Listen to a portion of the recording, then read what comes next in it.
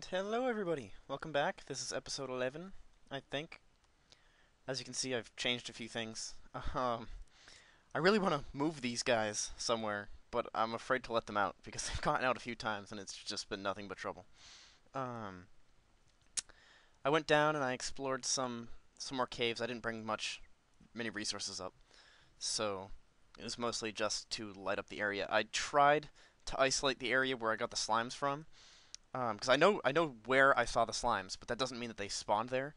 And it was like right on the corner of four chunks. So, because if you press F3, you can see I can't move my cursor up. Oh, there we go. Over here you can see the X, Y, and Z coordinates. And unfortunately, whoa, actually it's right on this line. Um, just 80 blocks that way, or 74 blocks that way. Um, but yeah, so I tried setting up two little things, and actually, I'm just gonna head down there real quick and see if there's any slimes there. Because I should. Oh! And that's why you don't do that. Alright.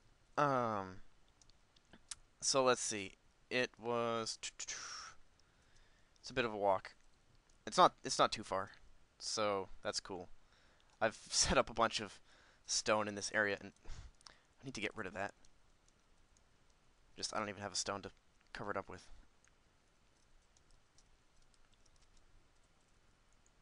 There we go. Just because, like, these would be some nice stairs if it weren't for that thing.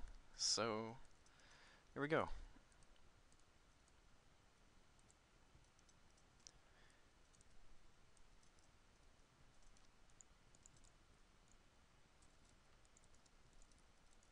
Nope, nope. But I don't like how this is. Okay, this isn't what I came down here for. So, oh, right, okay. That's enough of that. Landscaping is not necessary right now. Um, so it was. I made a little pathway of torches on the right wall so I could find it again. It was. I hear a zombie. Why do I hear a zombie? That's not cool. I've lit up a lot of this area. There was lava pouring down here at one point. Yeah, I marked off the spot where the slimes were, but again, that doesn't necessarily mean that they spawned there. That just means that's where I found them. And it could have been a while that they were there, and they just wandered around until eventually I came. Well, then again, there were several slimes, all in the one place, which means they probably didn't wander because they'd wander in random directions. So I found the slimes here. So what I did was I went down a bit and made two spawning rooms. Um, Unfortunately, nothing spawned, and this I can't really prove that one of these isn't the spawning area. I can only prove that one of them is. So until a slime spawns in this area, I won't know because I'm going to make more of these little areas over here. As you can imagine, I got tons of cobblestone, and I had to add another chest because one of them was full up.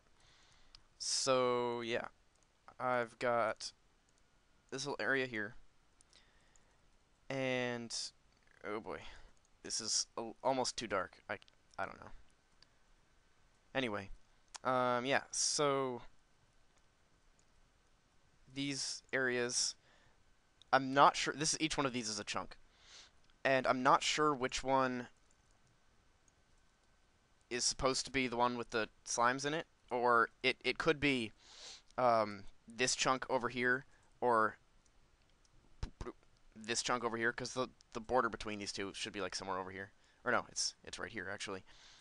So right here, this this block, this way and this way is one chunk out in this direction, and then out there is one, and then out there is one, and out there is one. So it could be this one that or actually I doubt it's that one that they spawned in. It's either like, because the border is like right here, so it's either that one or that one. I'm assuming. I mean, I suppose they could have spawned up here and gone down there, but I don't know. So let's go back up, and I'm gonna try some editing thing here and pause it, or pause the recording, and then pick it back up when I get upstairs. So I'll see you in a couple seconds. Okie dokie. So if everything went properly, um, that should have just gone by in a couple seconds for you guys, or not even. It should have just been an instant transition. Um, because I've never done that before, and there is a pause button on the recording. So let's hope that worked out. Yeah, I replaced this with glass just so I could see outside and everything, because I think it's pretty cool. Um, I like being able to see outside. And it is nighttime, so I will sleep. Okay, so I've talked a couple times about Etho. I don't know if you guys have actually, well, I don't know if you guys have ever seen what he's hit any of his videos, but he's great. You should check him out again if you haven't. Um, it's Ethos Lab. Yeah, just Google that. I mean, Google it. Search it in YouTube. Anyway, gotta get off topic. Okay, so he made a mushroom farm that looks like it would work pretty well, and I want to try it, but I need to move these guys first. So I guess I'll dig this way and put them in a room over here because they're not working for me where they are right now. Particularly because they like to escape at any chance possible, and I can't really allow that. So, okay, you guys need to come this way. Don't go that way. No, just okay. Yep, yep. Go that way. Good boy. Now the rest of your friends too. Nope, nope. Stay. Go. Go. You two. You don't want to miss out on the party, do you? No, of course not. Nope. No. Nope. Bad. Bad cow. Mad cow. Get in there. Get in there. Stop it. Do I have to punch you so you just back up? There we go. Okay. Now I'm just going to chop down these.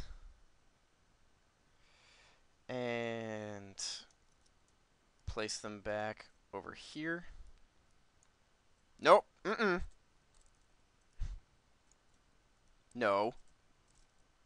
I'm better than you. Okay. So now that allows me to open up the room, which is great because that's what I've been wanting to do. That little tiny room that I had was not big enough.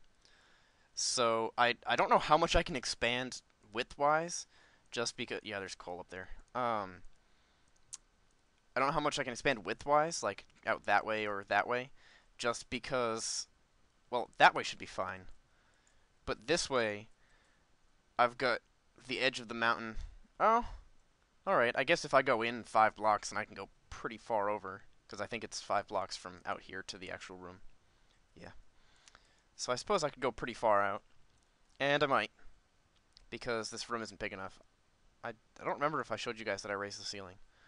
Anyway, so yeah, Etho had an interesting mushroom farm design that I really liked, and I'm gonna build that next episode. Um, and this one should be pretty simple. Uh, should be, being the operative part there.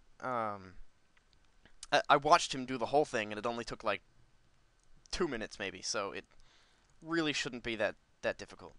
It's just like 2 pistons with inverted power source from a pressure plate, and that's pretty much the entire thing. So some water can flow down, and yeah, it's not difficult. So hopefully I won't mess it up and make it difficult. Just placing the torches back so they light up the area a little bit better. I like having my little cows in this pen here. In this style of pen, too. I don't know why. Normally I just keep them in like a fenced-in area outside, but there's never enough room for them. Ever. Unless they're like out in a pasture. Just because it takes a ridiculous amount of fence posts to actually enclose a large area. and you end up using like 3 stacks of wood trying to make torches. I mean, sticks to make these things. Anyway, I'm over. So look forward to the mushroom farm. Well, it'll probably be on this wall.